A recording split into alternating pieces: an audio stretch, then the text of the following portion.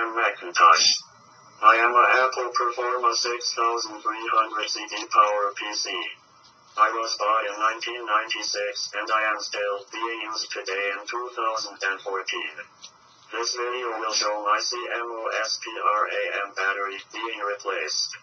It will show that the back plastic cover must be removed and how to do it.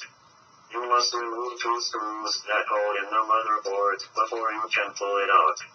You will see photos about this and their location. You will see how dirty I have got inside. It sure is nice to get cleaned up. A good cleaning helps keep computers working longer. You will see the motherboard with the old CMOS PRAM battery and a couple of more with the new battery in place.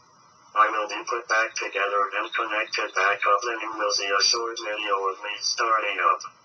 Please stick around and watch me start up.